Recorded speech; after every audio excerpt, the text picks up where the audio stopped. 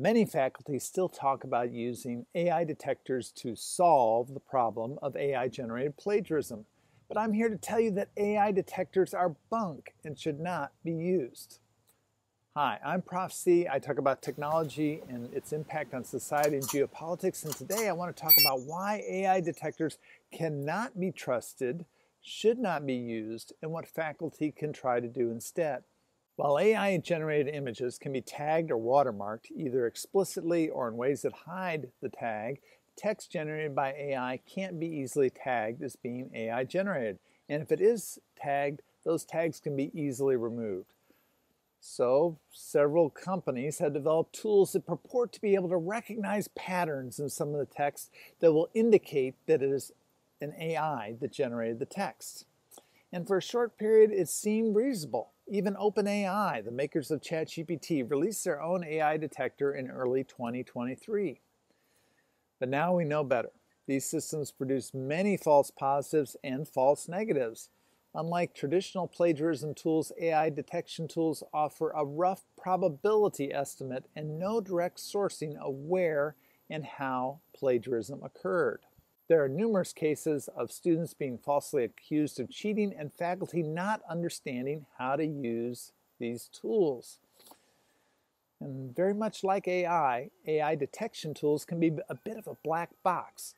None are open sourced, so we can't really understand precisely how they work, even if they have an FAQ that describes how they work.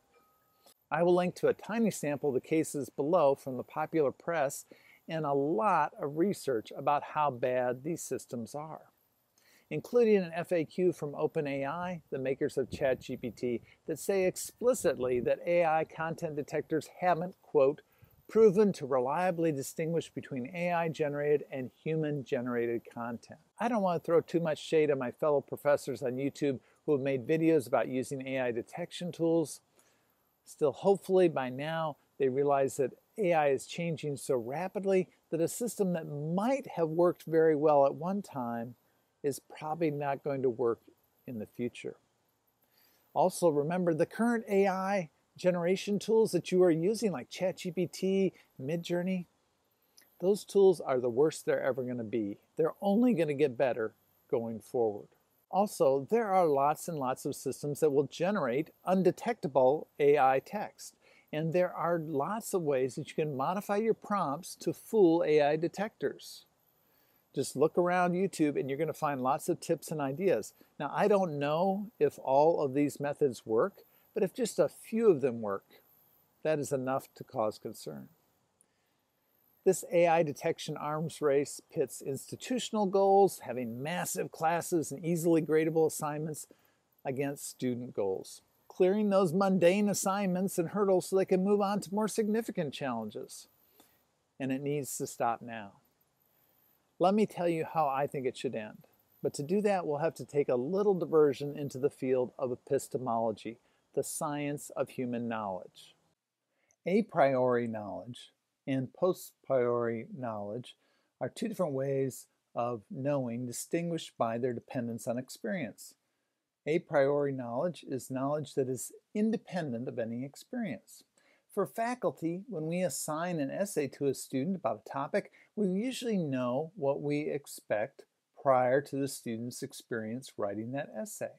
We know what will be required to get an A, a B, a C, or an F grade. The student's experience of researching and writing is not really required for us to know what we expect from the assignment. These are the types of assignments that generative AI, ChatGPT, can write in a few seconds. Oh, and I hate to tell you this, but lots of students are already just paying to have their essays written when they are given these types of assignments. A posteriori knowledge, however, is knowledge that depends on experience. It is knowledge that can only be obtained through observation or experimentation. For faculty, if we give an assignment to a student and we don't know what to expect, we have no prior knowledge of what will come back from that student, then that is the type of assignment that an AI will have a hard time writing. Let me give you an example. If I was to ask a student to write an essay about the accomplishments of the man from Missouri, Harry S. Truman, Well, an AI could probably predict what those results would be for an essay about the accomplishments of this particular president, and the faculty could as well, before the student has even written it. However, if I was to ask a student to write an essay about how their town or how their family had been changed from World War I, a war in which Harry S. Truman was a soldier, well, I don't know how Clark, Missouri was changed by World War I. And probably the student doesn't either, and probably an AI doesn't either.